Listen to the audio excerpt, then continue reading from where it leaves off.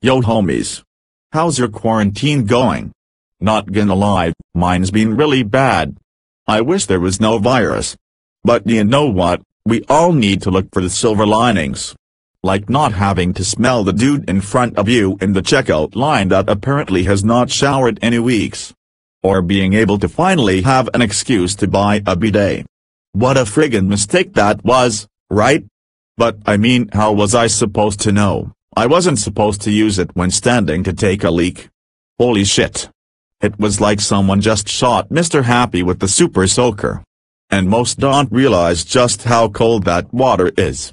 When it hit, I screamed like a little girl.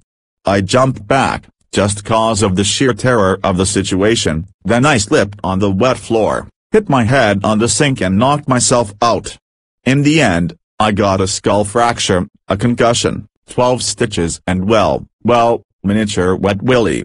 Cause you know. Shrinkage. It was horrific, but I looked down and what did I see? Oh, the horror. I'm half the man I used to be. The thought of what happened that night.